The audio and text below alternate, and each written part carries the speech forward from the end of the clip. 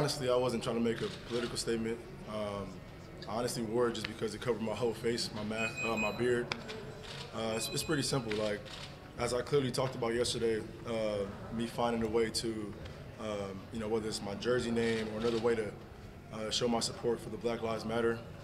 It's pretty simple. And I honestly, like in every profession, there's people that honestly do their job at a high level, and then there's BS people in every profession. So that was it. It wasn't here to make a political statement. Were you aware of what that mask represented? No, it was just I felt like it was just something to cover my whole face, my beard, and the mask that I've worn before, kind of stopped right here. So it was something that it just covered my whole beard. I thought it was, it looked cool. That was it. Appreciate it.